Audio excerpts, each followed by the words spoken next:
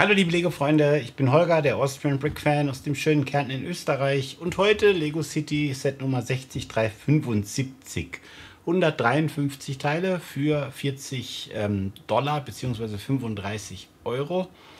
Das Set ist schon ein bisschen älter, es ist im Januar 2023 erschienen und soll Ende 2024 End of Life gehen, also vom Markt genommen werden.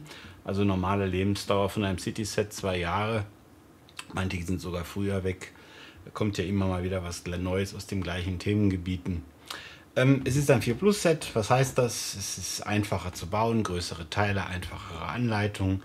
Ihr kennt das, nicht unbedingt das, was man sich vielleicht als Erwachsener erwartet, aber da ist ja die City-Reihe generell nicht so wirklich das Maß der Dinge. Da gibt es andere Themenbereiche in Lego, die eher für Erwachsene geeignet sind. Was müssen wir bauen? Also wir haben 3 Minifiguren. Den Feuerwehrwagen müssen wir natürlich bauen und diesen kleinen Imbisswagen, der da Feuer gefangen hat. Popcorn scheint es zu sein oder was das auch immer ist.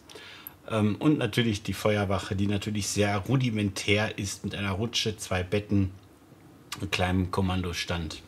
Also nichts weiter Aufregendes. Trotzdem für Kinder bestimmt ein ganz nettes Set. Ich würde sagen, lasst uns anfangen. Viel Vergnügen.